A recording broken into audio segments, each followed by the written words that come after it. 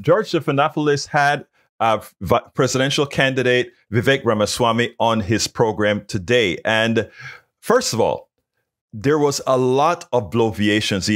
He asked some very specific questions, but Vivek continued to elaborate on every question with things that made no sense, things that made him as Trumpier than Trump. That's what he used the platform for. In other words, this interview was used for Vivek to tell Trump supporters, I am going to be just like Trump, but you know what? More Trump-like. I will be Trumpier than Trump. That's what he wanted to show. And to some extent, George Stephanopoulos gave him too much latitude to go out there and preach a new Trumpian message. But you know what I did? I went ahead and cut all the bloviation and get down to his specific answers to show the kind of caricature that he is, to show that the lack of moral compass that he has. So I want you to listen to this and also listen to Senator Tim Kaine's response, which was concise and perfect. Check this out. We'll take it on the other side. Back in January 2021, you described President Trump's actions then as abhorrent. What exactly did you find abhorrent about his actions around January 6th? I would have handled that situation very differently than Trump did. But I do draw a distinction, George, between bad behavior and illegal behavior. Was it wrong for the president to create slates of phony electors?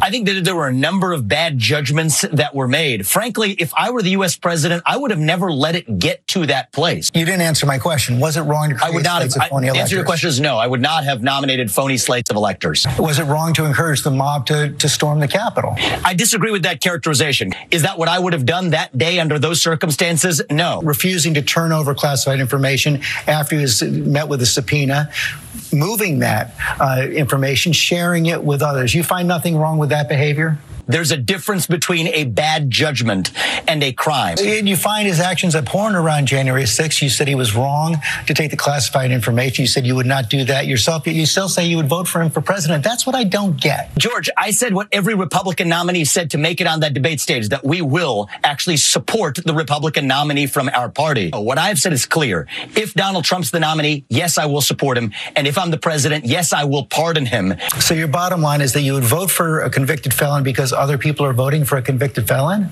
My bottom line, George, is that I will vote for the person who I think is best positioned to move this country forward. Senator Kaine, I just want to start out by getting your response to Mr. Ramaswamy and the other candidates, most of the other candidates on the Republican stage, all committed to vote for Donald Trump, even if he's convicted in one of these felony trials. Well, George, what I just heard was the complete lack of a moral compass. If you are unwilling to say that the behavior of Donald Trump trying to overturn the peaceful transfer of power is a disqualifier, if you pledge despite that to vote for him, if you pledge despite that to pardon him should you be elected, it shows that you don't have the moral compass that you need to be the leader of the greatest nation in the world. And sadly, Mr. Ramaswamy is not alone in lacking the compass. I think that was displayed pretty patently by many of the GOP candidates on the debate stage. Tim Kaine nailed it. None of these guys who are attempting to prosecute Biden as the Biden crime family when there is no evidence of Biden doing the things that they want to accuse him for. Look, you don't have to like Biden. You don't have to appreciate Biden. Look, I am not a fan of Biden, who I consider a neoliberal, but Biden, as far as I'm concerned, has done fairly well as a neoliberal could for the progressive values that we want. So I give Biden to some extent a pass, but the idea that one would put Biden in the same class with Donald Trump is laughable from an intellectual point of view, from a moral point of view, or from any point of view. So we ought to sit back and understand the cancer that the current Republican Party is on America. But I tell you, the thing that we should be more concerned about is that if we look at the national polls today, that Donald Trump and President Biden is polling at both 46% speaks poorly of our country. But I tell you, better, it shows something that needs to be addressed.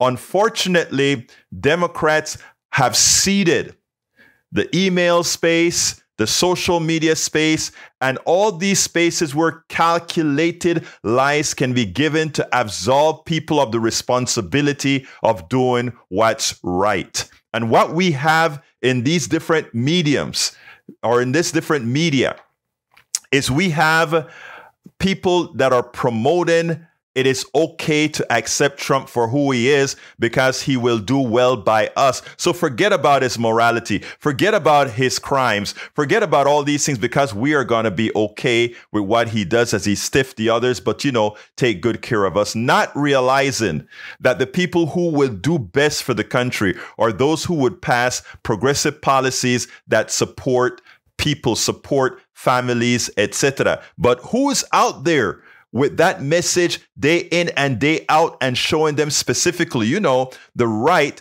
invest in their every type of their media. They invest in their local media. They invest in their churches. They invest in their alternate media. They invest in their bloggers and everything else. Our elitists, many of our elitist Democrats on the top. I'm not talking about rank and file Democrats now. I'm talking about the elitists who are the ones that many go to for advice. You don't see them going into the communities and investing in the organizations of the communities. You don't see them investing into the bloggers. You don't see them investing into the alternate media to put out information in every single domain. So you wonder why it is 46-46 as far as the support for Biden and Trump is, because again, the one side is nurturing their people in such a manner that they will vote for that which they know is evil, but they think will have no effect on their personal economies and their social economies.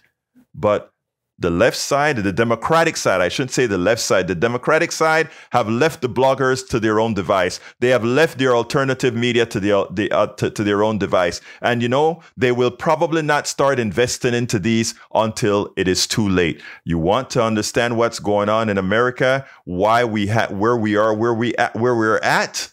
Again, look at where investments are made and look at who really want to get results. We spend a lot of time deconstructing the news, trying to parse it into a form that everybody can understand. We try to find those little nitpicks where it flies above the fray, etc. If you really like these videos that we do, I want to ask a big favor. Please go ahead, number one, subscribe to our channel, and number two, please join if you can. Thank you so kindly for watching. Keep watching. Please remember to share. We must populate the entire internet with our progressive message, a message that we know is what most Americans say that they want. So help us, please join.